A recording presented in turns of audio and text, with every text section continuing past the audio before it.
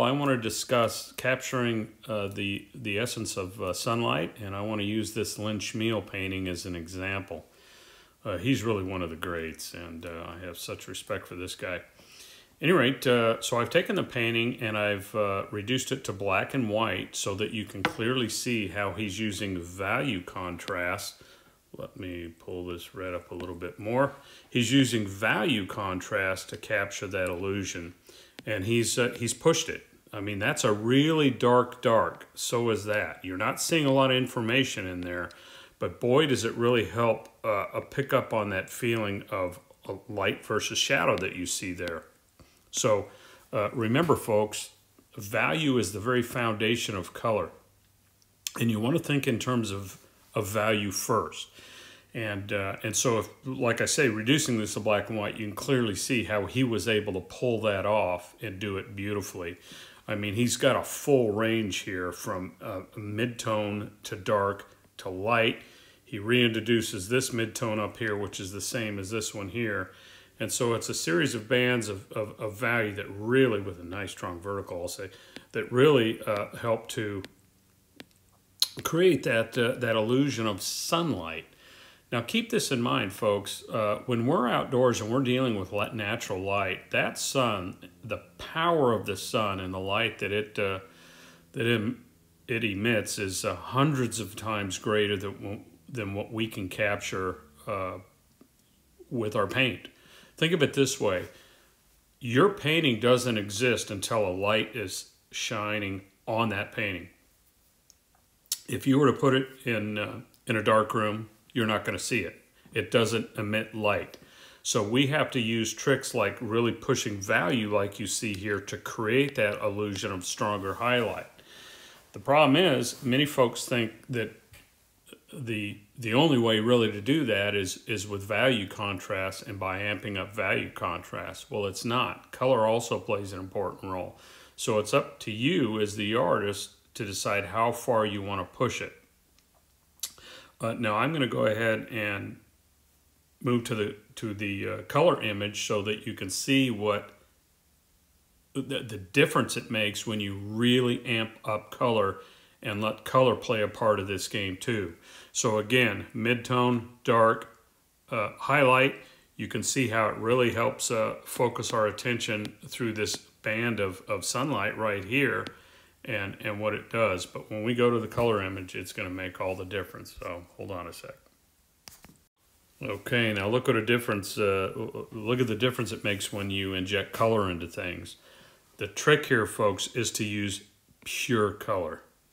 This always goes to white on me, but you can really see how that nearly makes you want to squint when you look at this painting.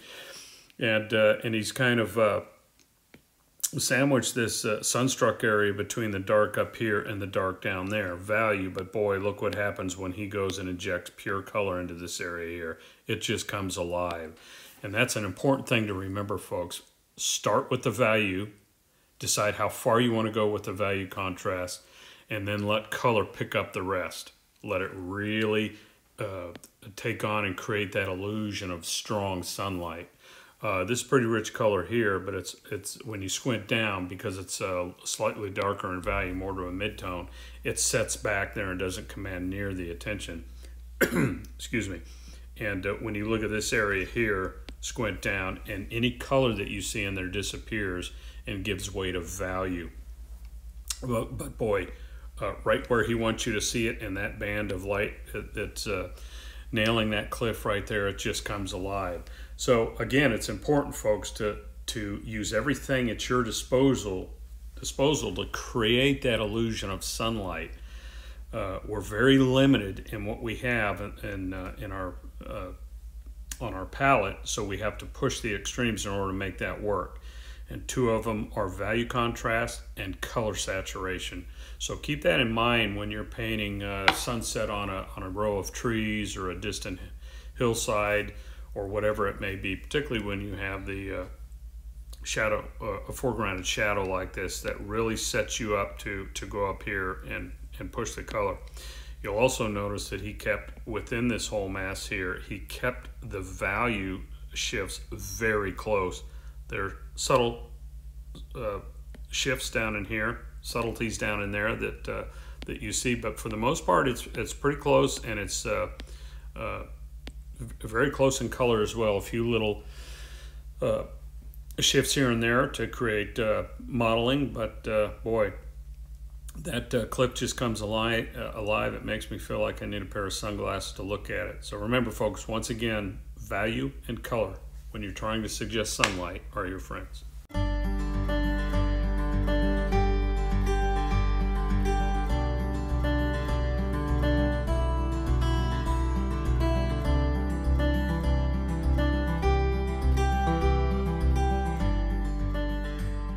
Hi, my name is Matt Smith. One of the primary goals of this online course is to give folks the opportunity to study with me for a full year at their convenience, on their own time frame. It's not always easy to block out a week or more time to travel to a distant location for the purpose of studying with an artist of choice. Allowing oneself to study as their schedule permits creates a more relaxed atmosphere, which in turn opens the mind to learning. This is an opportunity I really wish I had in my early years. The course begins with an introductory module covering the basic consideration of tools, equipment, studio arrangement, lighting, the importance of indoor versus outdoor time, photography as a tool, and much more. This first module will set the tone for the remaining modules, which will dive more deeply into the basics of drawing, value, design, and color. In the remaining 4 modules, I'll discuss why these basics are important, how to identify them, and in return, how to use them not only to analyze your chosen subject, but how to use them to create a blueprint for building your painting. It is so important to train your mind to see and think as an artist rather than someone who just documents what's in front of them. The way to do this is by understanding these fundamentals and applying them to the subject at hand.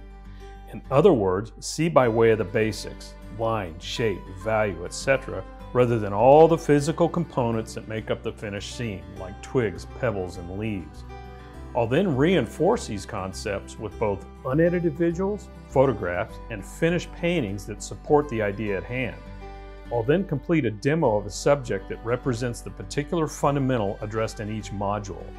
I'll also include a variety of photographic images for student use. Participants will also have access to me throughout the year by way of a private Facebook group. You'll be able to contact me with questions related to areas of difficulty or whatever you may be working on and want to discuss. This one-on-one time is where we can really fine-tune areas of interest for you. Thank you, and I really hope you can join me.